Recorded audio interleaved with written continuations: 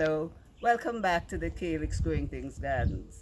It's a wonderful day today, and it is my pleasure to bring you the final episode in the tomato deplanting exercise. It's 60 days since these tomatoes were transplanted, and as you recall, it is an experiment of sorts to compare tomatoes growing in beds and tomatoes growing in pots. They were deplanted probably about 5-6 inches into the ground so that the roots would be stimulated to grow in a much wider area. And I think that actually helped because the growth has been profuse, and the reaping, the tomatoes have matured about 10 days faster than we expected, and both the growth in the beds and the growth in the pots are wonderful.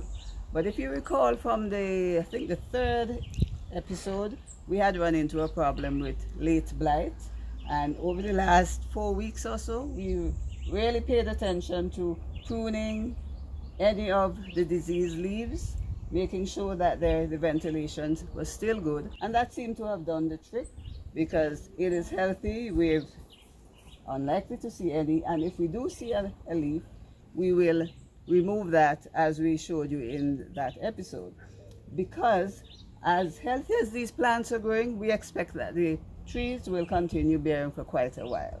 So today is a wonderful day. As I said, this is what we've been waiting for, the first harvest. And what I'm going to do, you see, we're leaving them on the trees to be vine ripened. And what I'm going to do today is just to pick those that are ripe and leave the others for subsequent pickings. And at the end of, we'll track the yield over a 4-week period. And at the end of that period, we will show you what we got and tell you the yields. But we won't be doing all of that on camera today. We'll just start the picking, keeping the fruits from the trees in the bed separate from those in the pots.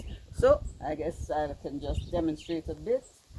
Picking tomato is much easier than picking sweet pepper. They come off, and because it's home consumption, I just pop them off. We'll only be selecting those that are ready. I will pick the blush ones too, because we will be reaping probably once a week, so these will be very ripe at the end of a few days. So let's go with those now.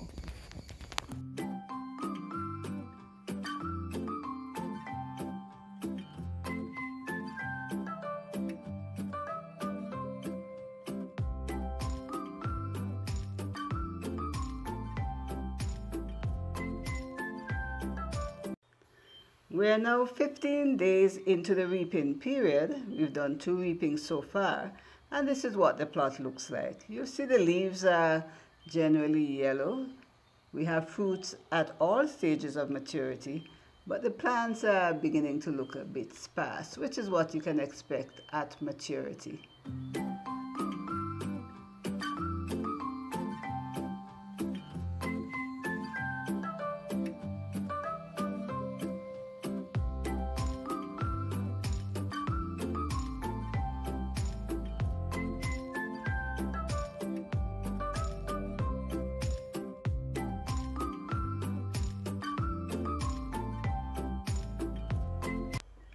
We're about to do the second to last harvest, and we thought we'd show you what the plants look like at this stage.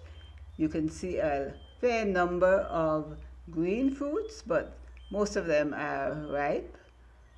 The leaves are a little yellow, and you can actually see spots. So, no doubt about it, these plants are coming to the end of their bearing cycle.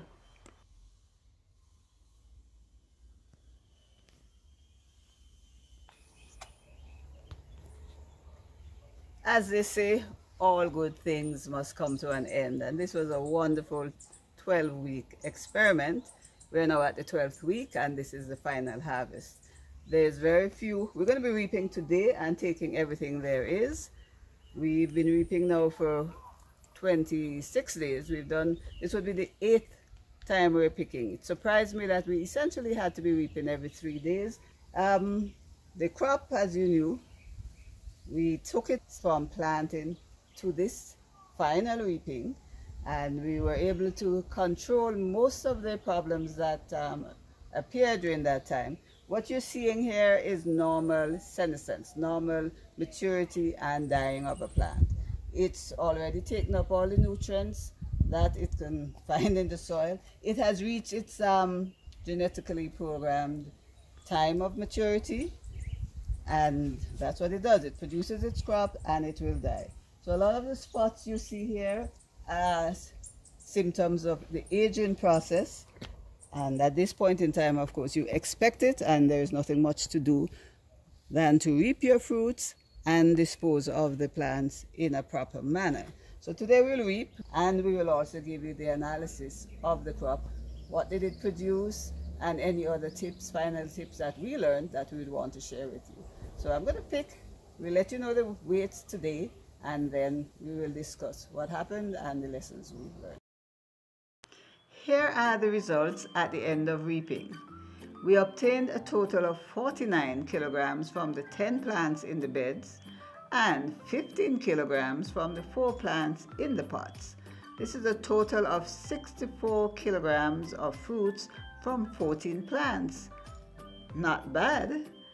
But in terms of the performance of the plants in the beds versus those in the pots, we obtained an average of 4.9 kilograms of fruits per plant in the beds and 3.75 kilograms per plant in the pots.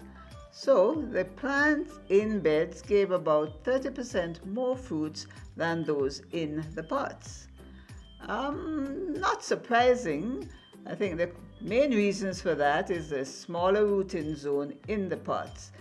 Earlier on, we would have shown you that the plants in the pots had smaller leaves, and there was evidence of phosphorus deficiency, and from time to time they showed more moisture stress. So I think the lesson here is next time we'll use a larger size container than the 5-gallon pot that these plants were growing in. 64 kilos of tomato fruits from 14 plants. That's an excellent yield under any conditions. And just to summarize how we achieved that, the things we did throughout the 12-week period, we began with beds that are augmented with organic matter. Remember, you saw us put in about half a gallon of compost in the hole at planting. We also started out with large 6-week-old healthy tomato seedlings. We removed the lower leaves and we inserted them 4 to 6 inches into the soil to maximize the rooting. Thereafter, we made sure that there was enough support for the plants, that they were not coming in contact with the soil, and that as the plants grew, we removed the extra side shoots and any leaves that were impeding the airflow, because airflow is important.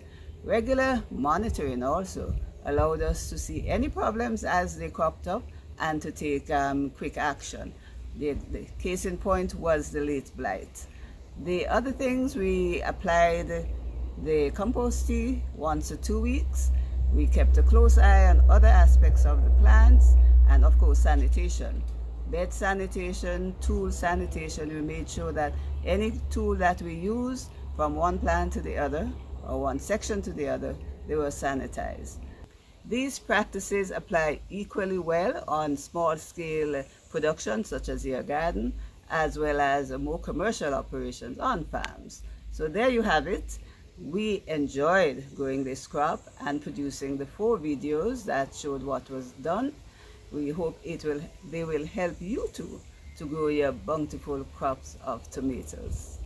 That's it for today. If you haven't already done so, please subscribe and tell your friends about it. And remember to check out the Calyx Vocational Agriculture books, which are on Amazon Kindle and bookfusion.com.